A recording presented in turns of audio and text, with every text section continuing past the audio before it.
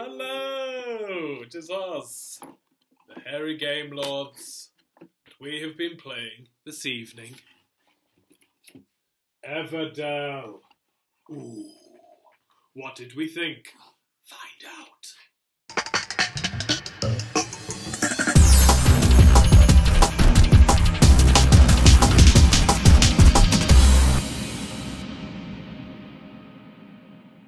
Hello, it is I, the bearded lady, and we played Everdell tonight.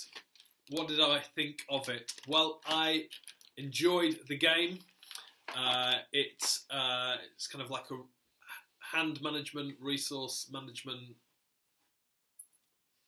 placing, worker placement. Thanks, Hipster King, for that. I love the artwork on it. I mean, look at the box art, beautiful. So I really enjoyed the artwork and the theming. All the components are lovely. So it was good. There was this kind of thing where you kind of effectively building. You're working pretty much on your own, building through a kind of like up a tableau, and just kind of working through.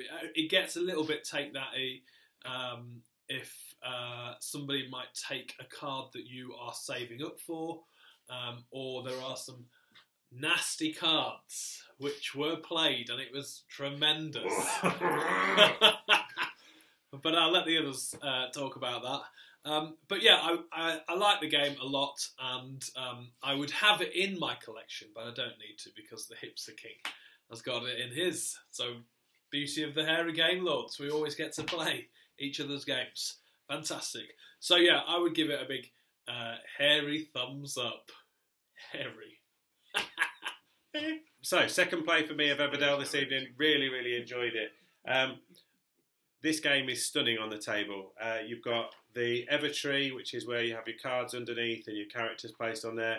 In essence, this is completely unnecessary in the game, but just makes it stand out. And I loved, one of the reasons it was almost a must-buy straight away for me. I do like pretty games. So with that, you've got your characters that you place. Absolutely beautiful little meeples. There are other ones as well.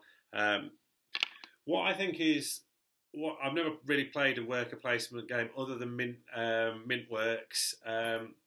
What I really like about this game, you start off with just two characters, and in essence you've only got two actions because you can only play those characters once on your first turn. But already by the second round, if you like, you're already building this tableau of cards, and that there's almost an engine building going on, that you're kind of creating chains of cards that mean that although you've only got the ability to place 2 or 3 or 4 characters, very, very quickly the game actually takes on a life of its own, which I've not experienced a game like that before, so really enjoyed that mechanic. And again, even, the artwork is just stunning. So you can see here on the cards just the quality of the artwork.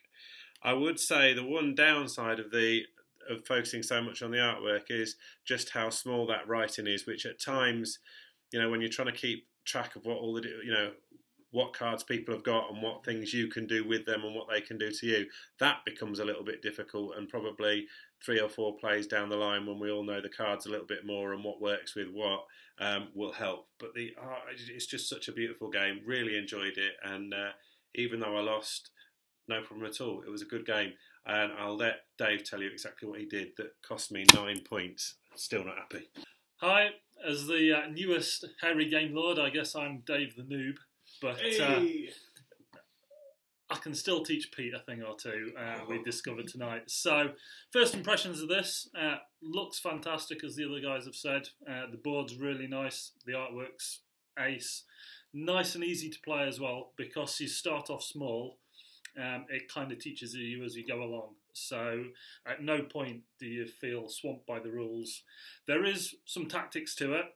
For the most part, you are building your own city, but I did get opportunities to stitch Pete up a treat. Because your city is limited and you get points for the towns that you build, you can play essentially rubbish cards on other people's cities, and all of a sudden, right at the end, it does get a little bit frantic with everybody's rushing for the points. And if all of a sudden they haven't got space to build all of the things that they carefully planned, it all falls to pieces and I win. So, just for that, big thumbs up from me. Yes. You didn't win though, did you? No. I You beat me. I beat Pete. Which That's is a all win. that's All that really matters. Subscribe to us. Do it. Do it now. Otherwise, the dog gets it. Woo!